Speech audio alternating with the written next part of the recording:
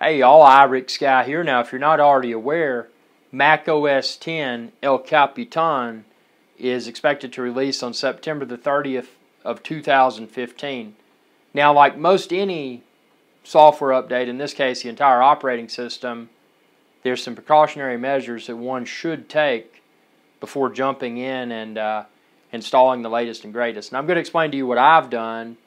And again, do your own due diligence and determine what you may need to back up before jumping in and updating to Mac OS 10 El Capitan. The first thing I've done is I've created a complete time machine backup, and I'm going to create another one right before I install El Capitan. And that way, if I have to roll back, I've got a current backup of everything. Now, if you're like me, you've got an abundance of videos and photos and potentially some business documents, etc. And if any of that became corrupted and or was lost, it could be devastating from a financial perspective. So for that reason, ensure that you have a proper backup. And something that I'm also doing, I've got two computers. I've got my iMac with Retina 5K display. It's my primary studio computer. And then I've got my MacBook Pro 13-inch with Retina. That's my field computer. So what I'm going to do is I'm going to update my portable computer first, my MacBook Pro, run it for a few hours, make sure that everything seems to work flawlessly before I update my primary studio computer. That way I've got another computer I can use if I'm in a pinch because something goes awry with the update. Not that I expect it to, because Apple is pretty good about releasing Mac OS 10 updates that tend to not break things. With that said, and I don't know how many of you remember this, and let's see, was it Mavericks or was it Yosemite that introduced this? But you may remember the operating system update for Mac OS 10 that introduced something called Power Nap. And if you were like me, you had to go in and disable Power Nap because for using key applications like I use, Final Cut Pro 10, it would actually go to sleep, and it would cause those exports of videos to either run really slowly and or completely error out. So that was one of the Mac OS 10 updates that introduced what I would like to refer to as nuisances. Not necessarily problems, but nuisances that had to be worked out. So with any other new software update, in this case El Capitan, it's good to be prepared and be prepared to roll back should the need arise. Hopefully it won't, because I'm excited about El Capitan. As we know, all of our iOS devices now, they're running iOS 9.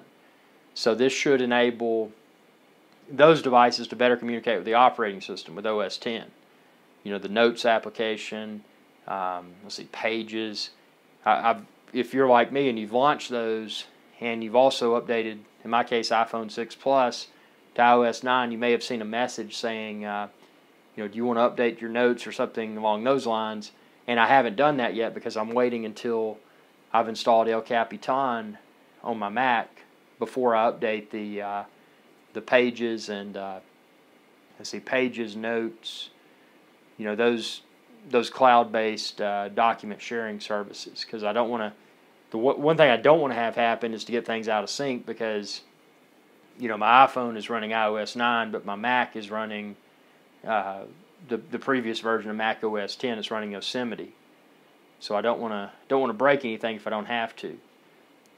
And other things you may want to do to be proactive if you do store a lot of data externally, like I do, and I've got backups of all my external storage arrays as well that contain video and photo. But that's something that you may want to, when you update, you may just want to have those disconnected. I know that sounds kind of silly. Why would you have your external storage disconnected when you update? But there's always that weird possibility of some sort of unexpected corruption. And by having that media physically disconnected during the update, that could potentially save someone a lot of loss. Call me paranoid, but I approach every software update with a sense of uncertainty. Not just uncertainty, but a great degree of uncertainty, because one should go into it with the expectation that everything could become lost. And I know that's a ridiculous assumption, but if you approach it from that from that perspective, if something does go awry, then hopefully the waterfall effect of that disaster is not going to be as severe. So I wish everyone the best of luck. I know I'm excited to install Mac OS 10 El Capitan. Is it going to bring a lot of new stuff to the table?